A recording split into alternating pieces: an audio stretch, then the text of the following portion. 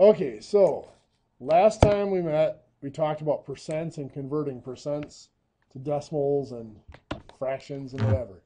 So if we had like 245%,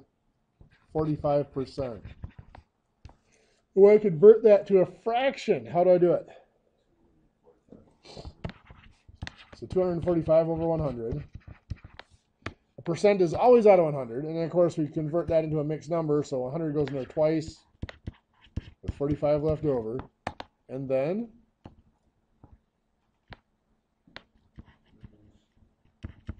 reduce by 5. So 45 divided by 5 is 9. 100 divided by 5, 20. Now, why did I leave space there? We still got our 2 there. So that'd be 2 and 9/20. Or if I wanted to convert like 43% into a decimal, it would be what? Yeah, 43 over 100, which divides out to be 0.43. Just move the decimal 2 spots. If I have 0.6 as a decimal, and I want to convert it into a percent, it would become 60%. And if I had 2/7 as a fraction and I want to convert it into a percent, remember 2 out of 7 is what out of 100? And how do we find the missing number? We cross multiply. 2 times 100 is 200. Then the two numbers that are diagonal with each other we multiply. Then the number that's diagonal with the one that's missing we divide by. So we divide by 7. 200 divided by 7 is 28.5714286 approximately. So that would round to 28.57%. What you think? Look familiar? Okay. Well, today we're going to look at problems like this. Find 30% of 50. We're going to use the same structure we used right here for converting a fraction into a percent. We're going to start with a percent.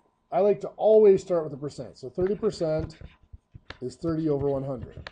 Now, before I go any further, let's describe what this 30 out of 100 means. The bottom number here, the 100, usually describes a whole amount, or what's called a base amount. Sometimes it's the beginning amount, what we start with.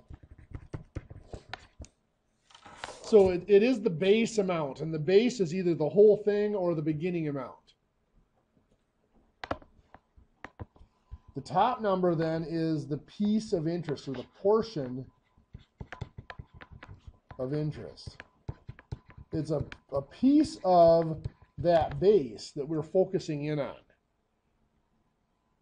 So like I said, if I said 66.67% of the students in this classroom are auto technician students, what that's saying is out of all the students in the classroom, so the 100 represents all the students in the classroom, 66.67% are auto technician students. So that means I'm focusing on the auto technician students. Does that make sense? Yeah, kind of? Okay. So now on the other side of this, I need another fraction so I can do my cross multiply and divide. There's 2 other numbers up here. Now the 50 is pretty obvious. The other number is the number I'm being asked to find. Am I being asked to find the piece, the 30%? Am I being asked to find the whole thing? The piece. Find 30%. So what I'm being asked to find matches up with the 30 that goes on top. Also, we can look at this 30% of 50. You can read that as out of 50, which implies that has to go on bottom. So now we cross multiply and divide. 30 times 50, 1,500, divided by 100 is 15. So 15 is 30% of 50. Any questions?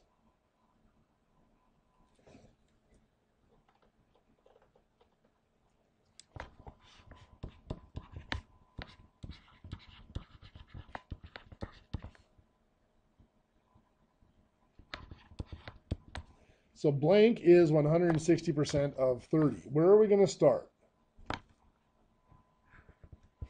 A percent, right? 160%, which is 160 out of 100. You'll notice here that the portion of interest is bigger than the whole thing. 160 is bigger than 100.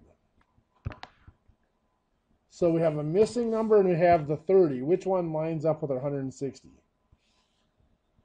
Well, blank is 160, right? So that missing number matches with the 160. Of 30, again, we can read that as out of 30, which would imply the 30 is on bottom. Any questions on why I put the numbers where I did? So now we're going to cross multiply. Which two numbers do we multiply? 160 and 30. So it's 4,800. Divided by the 100 is 48. So 48 is 160% of 30. Now you'll notice 48 is bigger than 30, but again, the percent was bigger than 100. So the piece of interest is going to be bigger than the whole amount.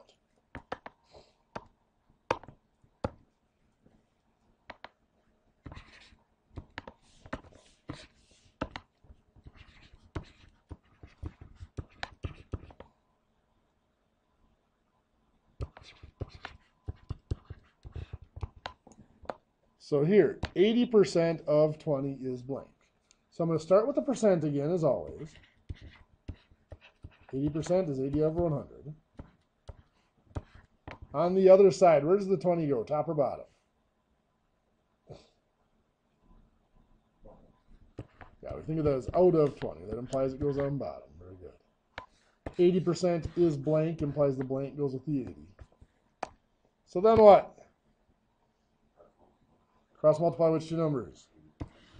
80 times 20 is 1,600. Divide by 100 is 16. So all three problems I've done so far have been of the same form. I have the percent and I have the whole thing, and I want to find that portion that I'm interested in.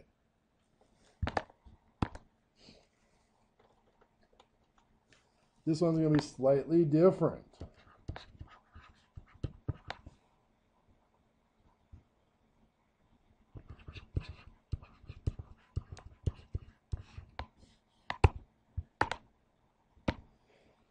$45 is 30% of blank.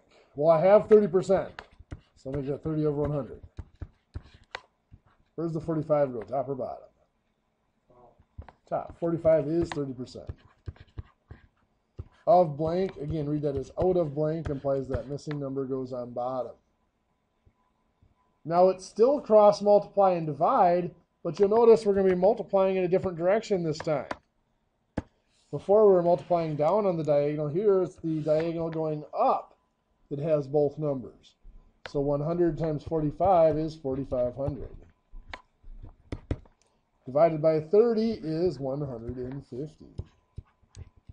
45 is 30% of 150.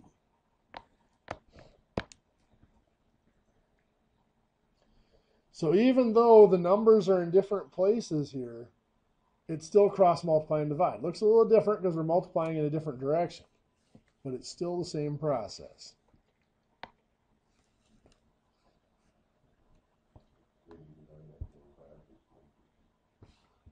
$100 times 45 is 4,500, then divided by 30. Yep.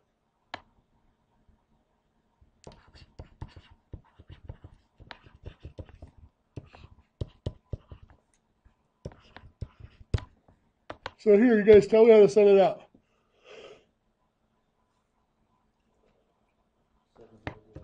%70 is 70 over 100. 28 over blank. Good. Of blank can be read as out of blank, implies that blank is on bottom. So then what? So 28 times 100 is 2,800. Divided by 70 is 40. Not 40%. 70% of 40 is 28.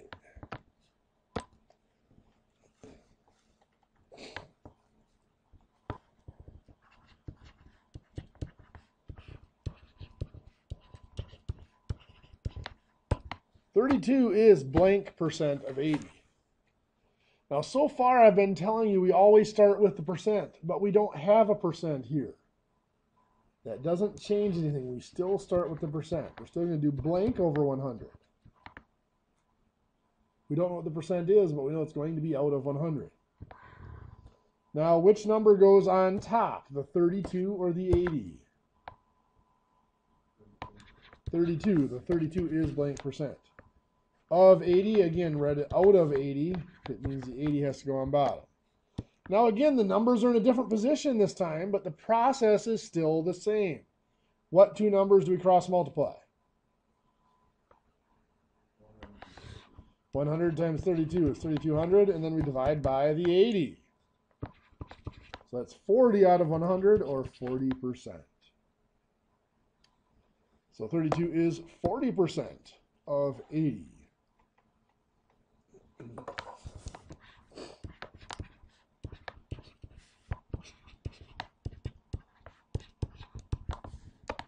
Tell me what to do here.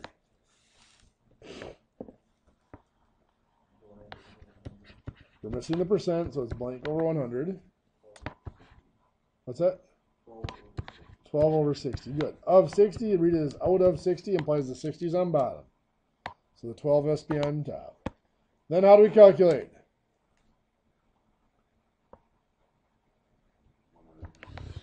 $100 times 12 is 1,200. Divided by 60 is 20. So it's 20 out of 100, or 20%. What do you think? Better than a sharp stick in the eye? You seem less sure about that every day.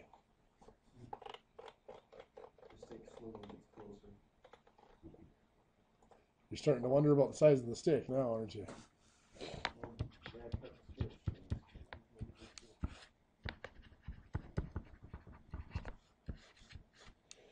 Some of us were taught something called the rate method of percents.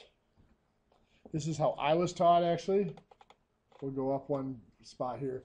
If I were to use the rate method, in the rate method, you turn your percent to a decimal. A rate is just a percent written as a decimal. So 30% is 0.3. And in this case, you'd take the 50 times 0.3, which is 15, which is our answer here. In this problem, 160 would be 1.6. You would take 30 times 1.6 would give you 48. Again, that's our answer. Well, this seems a lot easier, doesn't it? Heck, even down here, 80% is 0.8. We're going to take 20 times 0.8 gives us 16, which is our answer. Well, if this is so easy, why don't we use it? Well, some people do. But we run into problems like this one. Here's 30% is 0.3.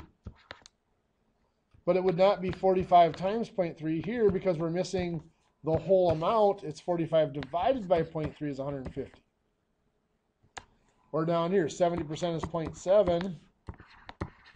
It's 28 divided by 0.7 to give us 40. So if you use the rate method, you have to change your percent to a decimal, but then you have to decide, do I multiply by that decimal or do I divide by that decimal? And you can also run into a third type of problem here where you're missing the percent. Here you do the 32 divided by 80 is going to give us 0.4. Then you move the decimal to make it 40%. So there's three different processes. You would have to decide which process to use. If I use this method, the proportion method, I just have to line up the numbers, get the numbers in the proportion. It's always cross, multiply, and divide. The calculation is always the same. Now, there are applications we are going to see where the rate method is simpler and it gets used. Like if it's stuff where you always know the whole amount and you're trying to find that portion of interest over and over again, like interest calculations and commission calculations and stuff like that, or efficiency. If you're doing that same calculation over and over again, using the rate method makes sense because you just convert it to a decimal and multiply. So we're going to look at some of those applications over the next week or so. But for the most part, this ratio and proportion method is simpler, especially when we get into word problems. For example, let's say that PMX Corporation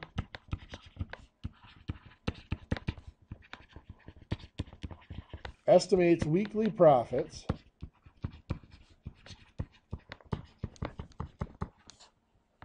as 12% of net sales.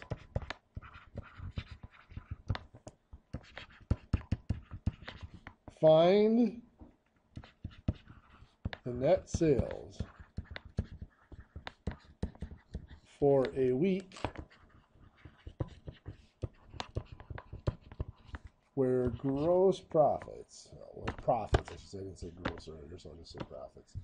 For a week where profits are estimated at $38,772.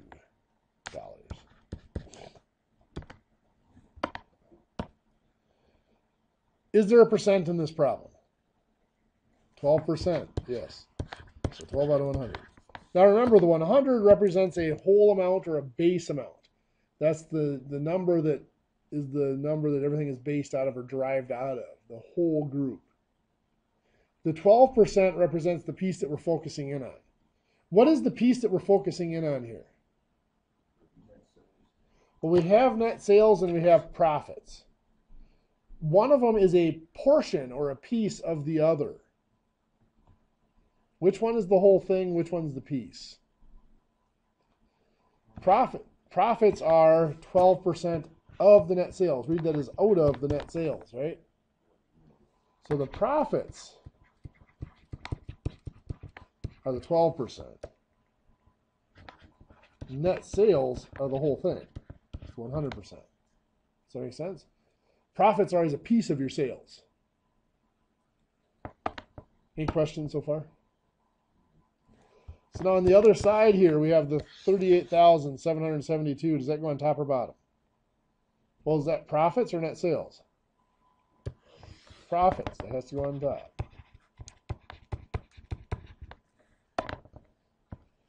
So what does that give us? $323,100. If I cross multiply and divide.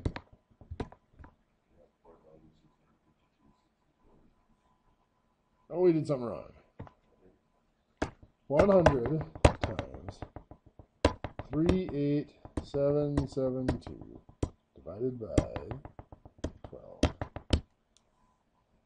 323,100.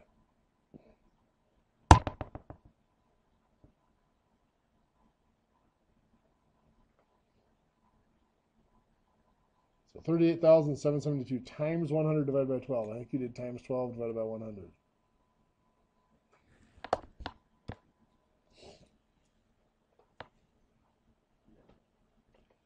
Got it to work?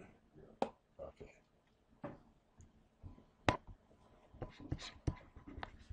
Let's say you currently earn $14.20 per hour. Your boss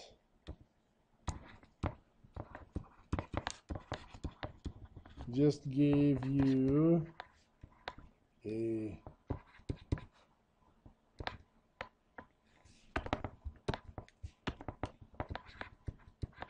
$0.71 an hour raise. What percent raise is that?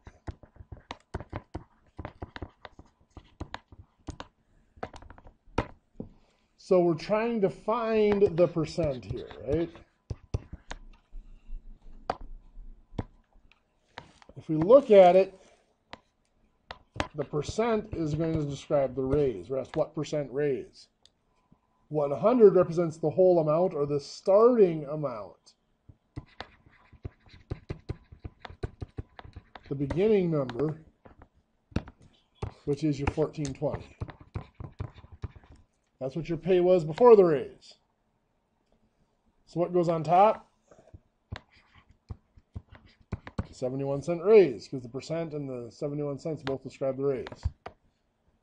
So we cross multiply. 100 times 0.71 divided by 1420.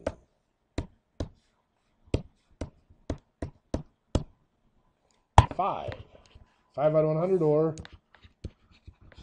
5%. Make sense? Yes, no, not sure, don't care.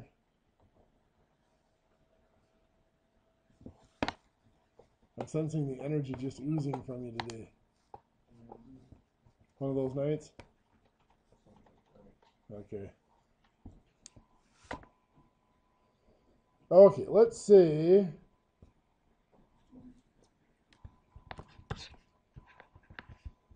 You buy parts for $180 and add an 8% markup.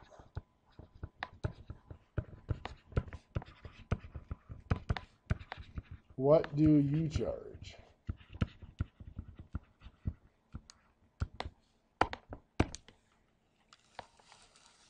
A lot of shops do have a slight markup on parts just for their handling, pickup, whatever. Sometimes it's called a carrying charge because they have to pay for the parts, then wait for you to pay for the parts, so it pays for them having their money tied up in it, whatever. So we have the 8% here. Let's start out with that. On the other side, where's the 180 going to go? On bottom. Because the 180 represents the full price of the parts. The 100 represents the whole price of the parts. The 8 represents the markup. So if I cross multiply and divide here, 8 times 180 divided by 100, I get $14.40. Is that my answer? No. I want to know, what do you charge? So what do I have to do to find that? 180 plus the 1440 is 194.40. That's what you're going to charge. Well, if we look at what happened there, we had what we paid, plus we're going to add a markup to it. That's going to give us what we charge. And in these problems, every item is described with two different numbers. In this case, the one number was the dollar amounts. The other number is always going to be percents. Each item is always going to be described with a percent. The markup is 8%. The price you paid, the 180, that matched up with the 100%. So 100% always comes into play somewhere. Which means that what you charge is 100 plus 8, or 108%. So what you could have done here, rather than finding the 8% and adding it on, is you could have just found 108% of 180. And there, when you cross multiply and divide, it's going to spit out the 194.40 for you in one step. Now, in a problem like this, it's not too much work to find the percentage and add it on. But there are going to be problems where you have no choice. For example, let's say that after 6% tax, you pay $477. How much was the tax?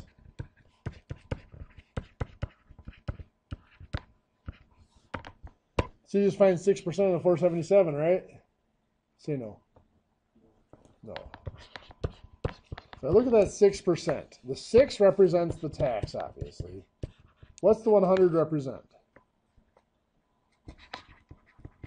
That's the price before tax or after tax? Before tax.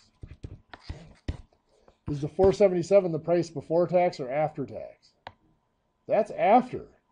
So on the other side of this proportion, we don't have either one of those numbers. We don't have the amount of the tax or the amount of the price before tax. We're looking for the amount of the tax. How much tax is paid? How much was the tax? We're looking for that amount. But we have to have the other number. We can't have two missing numbers. But if we think about it, the original price was 100%. After tax, we paid 100 plus 6.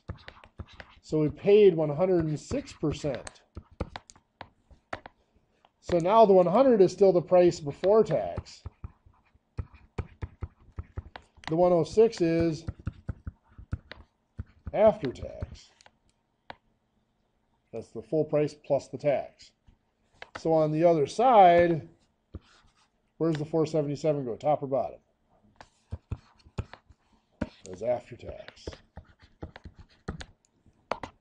So now we can cross multiply and divide. 100 times 477 divided by 106 is $450. So is that my answer, 450? No, I still have to do some work. I still have to do the 477 minus the 450. You get $27 in tax. That is my tax.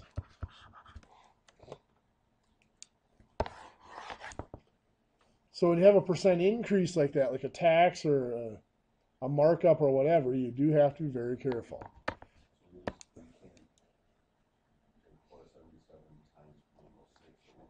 Won't do it because the percent is not based off of the 477. It's based off of whatever the price was before you did the tax. So remember, whatever matches up with the 100 here has to be that initial amount, whatever the calculation is based off of. And the 6% does not refer to the 6% does not refer to the 477.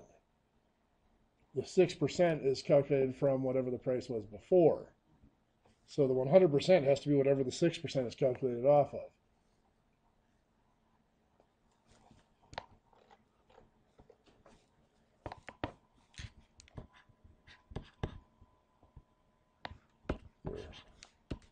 Let's say you receive, come on,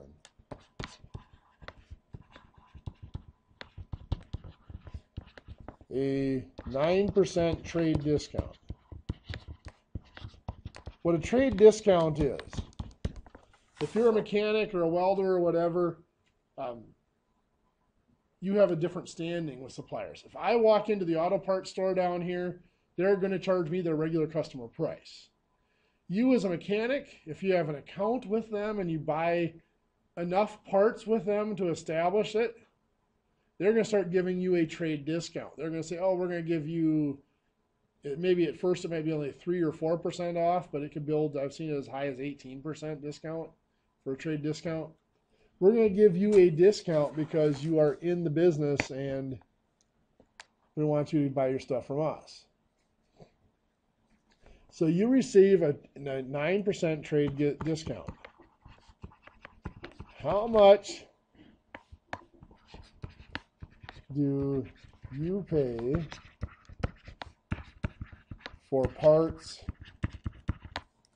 listed? Now, list price is what they would charge any customer off the street. Listed at $270. So again, here, you could find the 9%. The 9% is the discount. The 100% is the full price, or in this case, what we call the list price, right? On the other side, where's the 270 go? Bottom, it's the list price. So then we cross, multiply, and divide. 9 times 270 divided by 100 is $24.30, I believe. Nobody's going to double check me. You're just going to trust me. That gets kind of risky at this point in the year. So $24.30 is the correct discount. But again, that's not our answer. How do we find our answer? Yeah, 270 minus the 24.30 gives us $245.70. Now, once again, we look at this. This is the list price, or the full price, if you want. You can call it whatever you want to. You subtracted your discount. to get what you paid. The words you put in here don't matter. You could put full price, list price, put before discount, whatever.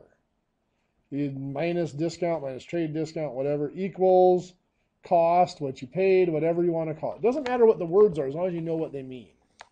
And again, just like before, these are the dollar amounts, but every number is also going to be described by a percent. And we have, of course, the discount is 9%. The list price, or the beginning amount, is always 100%. So this is 100 minus 9. The amount paid is 91%. So what we could have done here, rather than finding 9% and subtracting it, is we could have just found 91%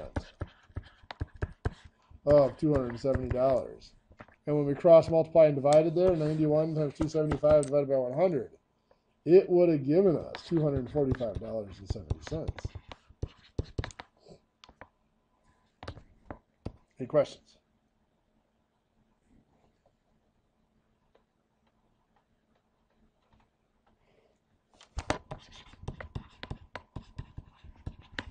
After an 8% discount,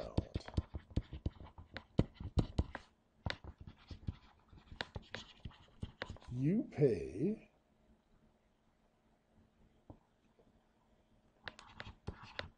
$322.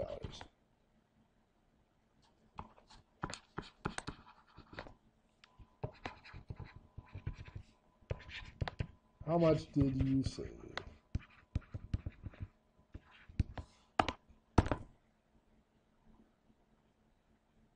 Do I find 8% of 322?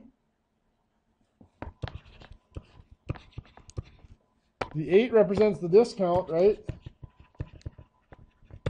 100, however, represents the full price.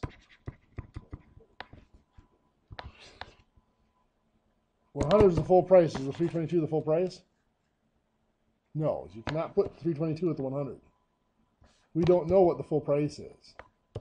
Do we know what the discount was? No, that's what we're looking for. We're trying to find the amount of the discount. So once again, we have to look at this is, after an 8% discount, how much do you pay?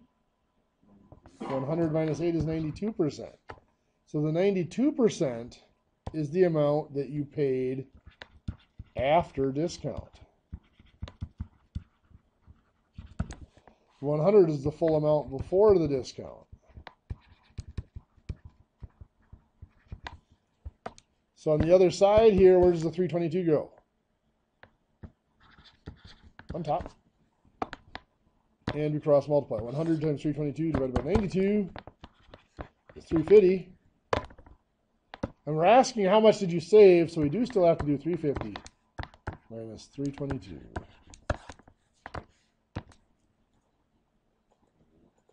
$28, you got it. That is your discount.